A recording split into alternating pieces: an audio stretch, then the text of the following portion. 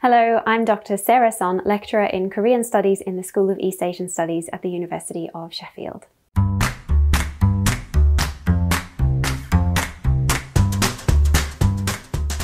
So I conduct research in two strands at the moment.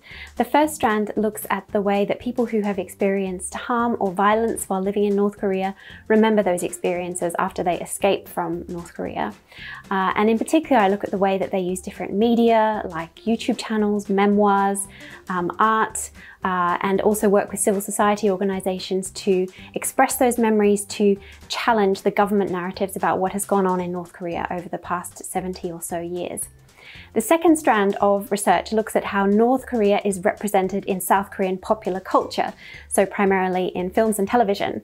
And I talk about the way North Korea uses representations of itself in South Korean popular culture as an issue of national security, and how they use that securitization of popular culture to justify sometimes quite extreme measures in order to reclaim control of their identity in the world.